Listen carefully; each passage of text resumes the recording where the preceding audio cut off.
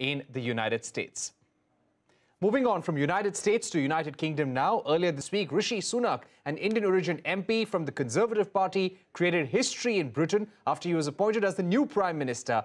While this is a major boost to his political career, he is taking over at a time when Britain is grappling with spiraling prices and falling GDP. He has promised to fix these issues in his initial address at Downing Street and later in the Parliament. CNBC-TV18 Sanjay Suri wraps up how the first week played out for Rishi Sunak.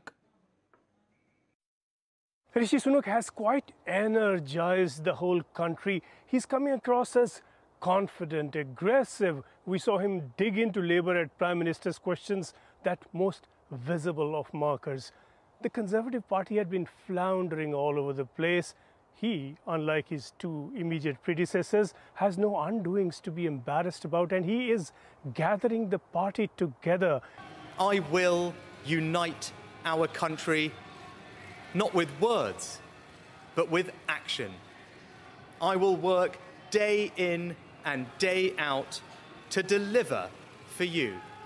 With the FTA, we do have a problem. The two prime ministers spoke, after which Modi tweeted to say that they agreed on taking the FTA forward. Sunak did not mention the FTA in his tweet. He said there was agreement on economic cooperation. Perhaps we can't read too much into that difference, but there is a conflict here, and that conflict has arisen as a result of Sunak taking over as the Prime Minister of Britain. He had pledged in his 10-point policy statement on migration in Clause 7 that any trade agreement with any country must be conditional on that country accepting return of its undocumented overstayers. The financial policy statement has been put off till the 17th of November, and this is the second time it's been postponed, itself an indicator how difficult this is going to be. This really is going to be the tough nut to crack. So far, Rishi Sunak has been in campaigning mode. We've had very little from him on what he specifically would do. I will place economic stability and confidence at the heart of this government's agenda. This will mean difficult decisions to come. And India would be looking for an early conclusion of the trade deal with the UK, but it's not going to be an easy negotiation, and negotiations are definitely not over. Let's get you the important news coming in from India. A high-level meeting of the UN Counterterrorism Committee took place in Mumbai. The delegates first gathered at the 2611 Memorial to pay homage to victims of the 2008 Mumbai attacks. The meeting is focusing on the use of new payment mechanisms in terror financing and use of AI and drones in carrying out terror attacks. I caught up with David Scaria, Chief of Branch, Counterterrorism Executive Directorate of the UN Security Council. I began by asking him if the UN Counterterrorism Committee had failed in bringing the perpetrators of 2611 to book. I wouldn't look at it as a failure or anything of this kind. I think what we've seen today was a very emotional ceremony, and it allowed all of us to reconnect with victims and to express our deep sympathy to what they're going through. I see this meeting in the same place where the attack occurred actually as a huge win, as a strong message that we are continuing with what we are doing. We are resolved to continue countering terrorism, and we are continuing with our way of life, including hosting meetings. So symbolically, I see the hosting of the meeting in this place as a huge win. Right. The message that came from all member states in the meeting was also very important.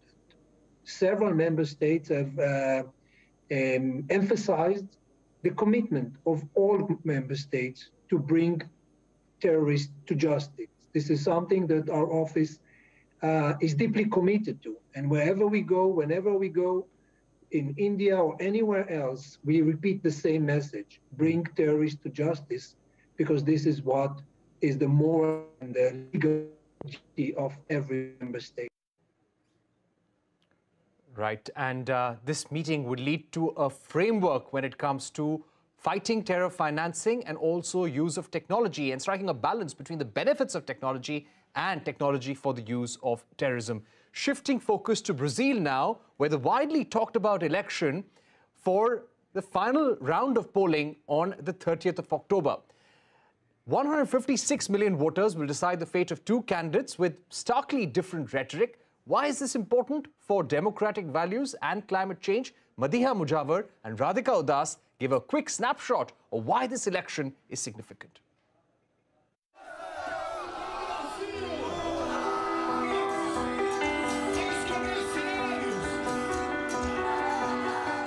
Incumbent President Jair Bolsonaro and his left-wing challenger Lula da Silva are attempting to woo Brazil's poor to swing the polls in their favor. As inflation crosses 7%, the Central Bank of Brazil has raised interest rates to as high as 13.7%.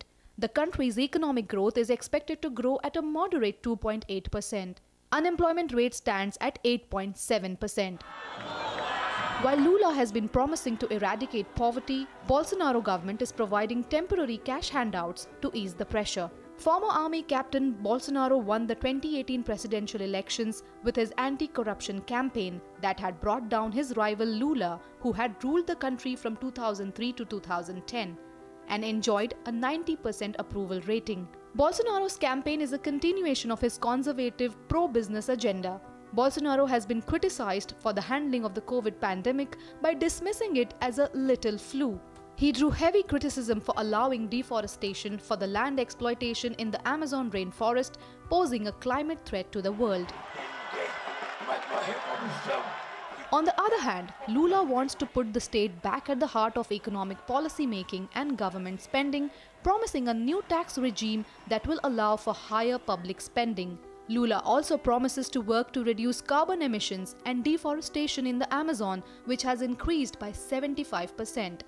Lula won the first round of elections, securing 48.4% votes versus 43.2% for Bolsonaro. The country has seen widespread violence and clashes between supporters of the two candidates. With the race looking tight, Bolsonaro seems to have taken a cue from former US President Donald Trump.